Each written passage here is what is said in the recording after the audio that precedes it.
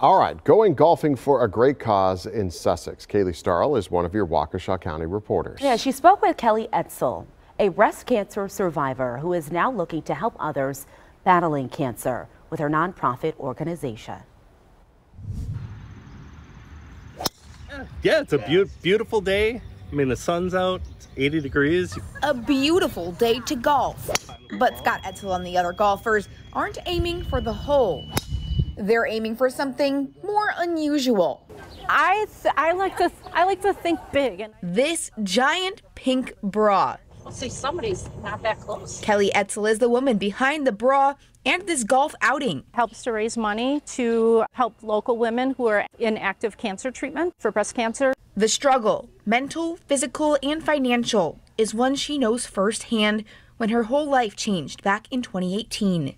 When I was diagnosed with stage 4, the timing of when I was diagnosed and had to start chemo, we got hit with about 30 grand out of pocket in medical. And so I did this because I want to help people. Helping by raising money through her nonprofit, Just Breathe for Breast Cancer. I would just say to myself to just keep breathing because you can't cry when you're breathing. A breath and then a swing.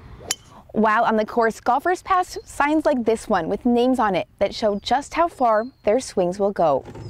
We put a little story, so we helped this lady. The organization just donated their first 3 checks to local women. Marie, Robin, and Heather. Worth thousands of dollars. We just helped our first 3 women, and so we cried every single time. Every single time. Even when the course ahead may not always feel easy, I love that you guys decorated. It's that love that can make a whole world of difference. Just sitting there and feeling that love just made me want to not have other women feel that same thing. In Sussex, Kaylee Starl, TMJ4 News.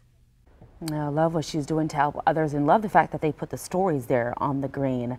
Well, Kaylee reports on the stories that matter to you in your community. If you have a story idea in Waukesha County, connect with Kaylee. Her email is right there on your screen.